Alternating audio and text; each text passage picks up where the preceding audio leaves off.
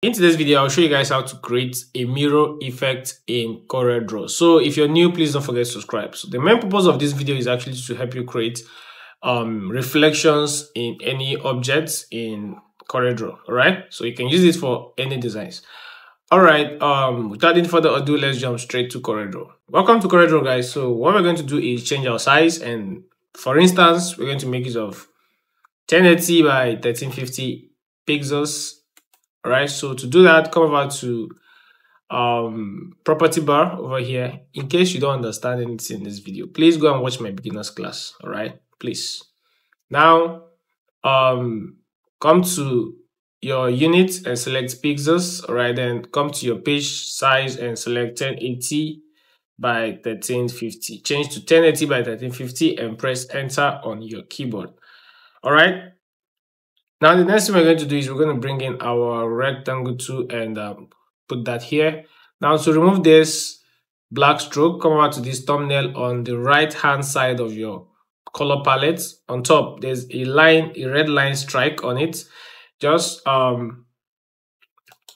click on it and boom, that's what you're going to have. So the next thing we're going to do is to import our stock image. Now to do that, come over to file, select import. Now locate this. All right, so I got this from Pinterest, and now this is what we're going to have. So now to create a mirror effect or a reflection for this this car, what you're going to do is you're going to plus it. All right, you're going to make it double, so you're going to duplicate this object. Right now, to do that, you're going to use Control C or Control C to copy, then Control V to paste. So once you do that, you have double of this. Now the other part you're going to, the other option you're going to make use of is holding your Control key, then drag this way.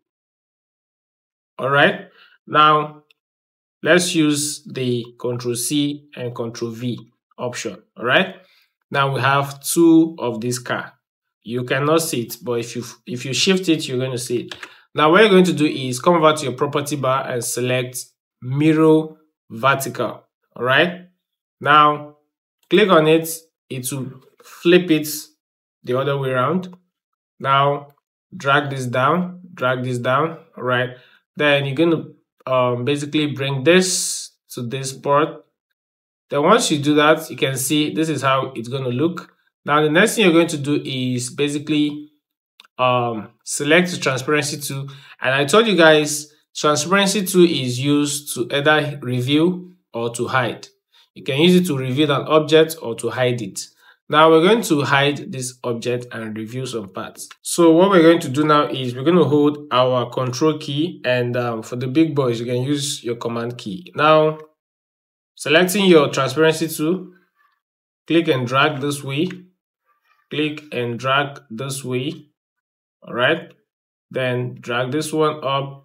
Then you can select this white thumbnail over here, then increase the opacity to hide it a bit. Now you can see we have created a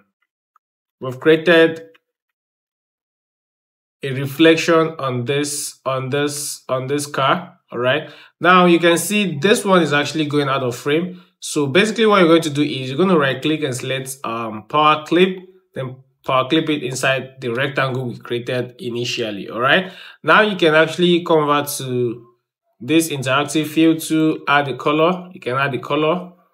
All right, you can come to elliptical fountain. Now you can click on this color node over here.